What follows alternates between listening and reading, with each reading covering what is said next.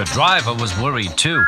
"It's not bad here," he said to the fireman, "but it's sure to be deep in the valley."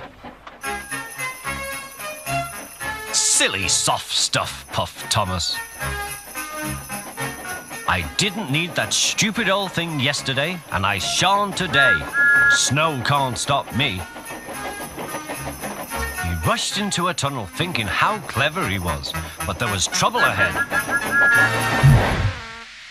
"Cinders and ashes," said Thomas. "I'm stuck." And he was. "Back, Thomas, back," said his driver. Thomas tried, but his wheels spun and he couldn't move. The guard went back for help, while everyone else tried to dig the snow away. But as fast as they dug, more snow slipped down until Thomas was nearly buried.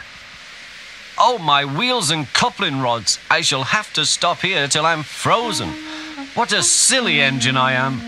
And Thomas began to cry.